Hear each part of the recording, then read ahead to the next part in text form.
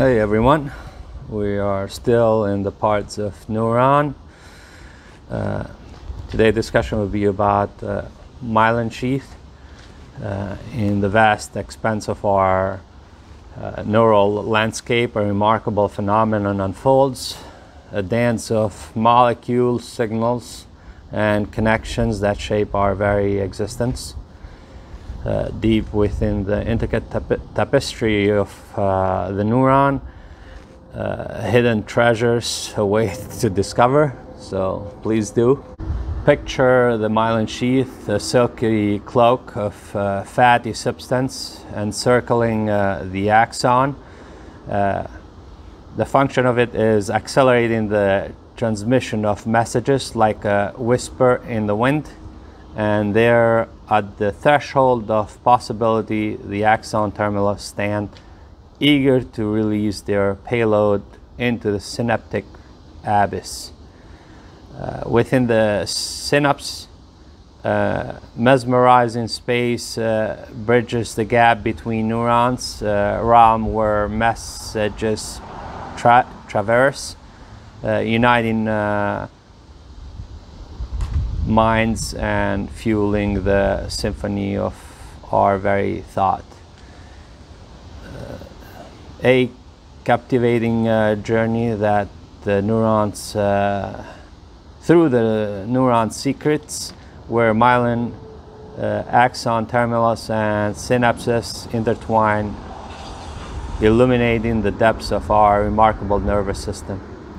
Let's dive into this fatty substance that surrounds the axon and speeds up the transmission of the message. Axon terminals, the last part of the neuron at the end of the axon. The axon terminals come close but do not touch the dendrites of the next neuron. The axon terminals will release the message from their neurons so that it can travel to the next neuron.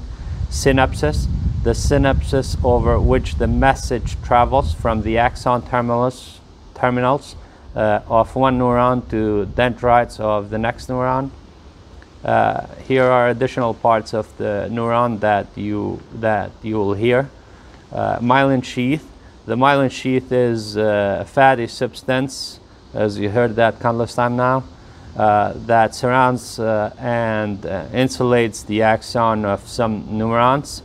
It is formed by specialized cells called glial cells, specifically oligodendrocytes in the central nervous system, and Schwann cells in the peripheral nervous system.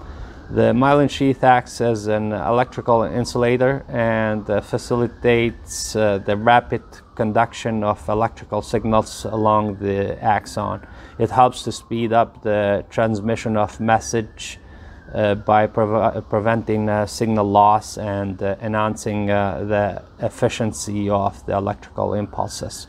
Axon terminals. The axon terminals, also known as terminal buttons or synaptic knobs, are located at the end of the axon. These small branches contain synaptic vesicles filled with neurotransmitter molecules. When an action potential reaches the axon terminal, it triggers the release of neurotransmitters into the synapses, which is the small gap between the axon terminals and of one neuron and the dendrites of the next neuron. Synapses. The synapses refers to the specialized junction or connection between two neurons.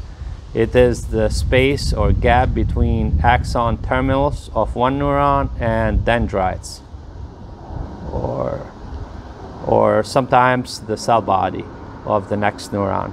And again, the synapses is where the communication between neurons occurs. When an action potential reaches the axon terminals, neurotransmitters are released into the synapses. These neurotransmitters cross the synapses and bind to receptors on the dendrites or cell body of the receiving neuron. transmitting the message and allowing the signal to continue to the next neuron. The myelin sheath, axon terminals, and synapse are important components of the neurons structure and foundation. They contribute to the efficient transmission of signals and enable the communication and integration of information within our nervous system.